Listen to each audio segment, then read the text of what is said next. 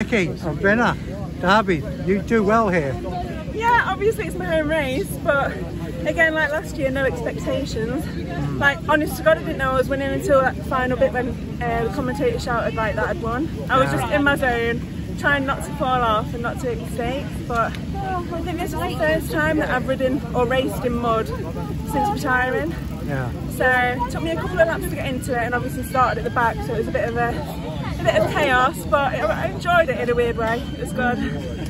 Well, I noticed you won a round of one of the regional leagues. Yeah, I've done a couple of those, and I've been doing something called High Rocks, which is kind of like CrossFit, but kind of a lot different to this.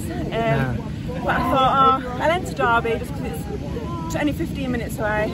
Loads of the riders that are coaching racing here, so good day out for the family, kind of win-win all round really. But well, the last time I interviewed you had a little one in your arms. Yeah, it's a little bit bigger now and a little bit stronger, running around like a wild little thing, but yeah, it's all good. Yeah. Whereabouts on the grid did you start? Because this is your first... Last ride. Right, so, so you've gone from last to first.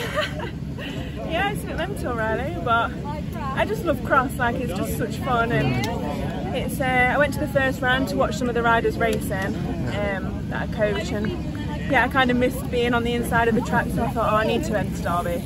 And yeah, just love it, And as a coach, what's it like to actually win races? I mean, it's great to be able to pass it on to your riders. Yeah, for sure. Like, I was having a little battle with Eleanor for a little bit, telling her, like, you know, come on, go through, and just kind of helping her along a little bit. And I know she had a couple of issues with her bike, so I had to catch up with her. But no, it's good. Like, obviously it's nice for me to get a feel of the course and then pass that on to the riders that I'm working with.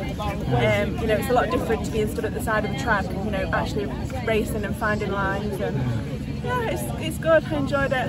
Might do another one now, or maybe nationals or something. But well, someone was asking me, when did you retire? Did you ever retire? Yeah, I did in 2019.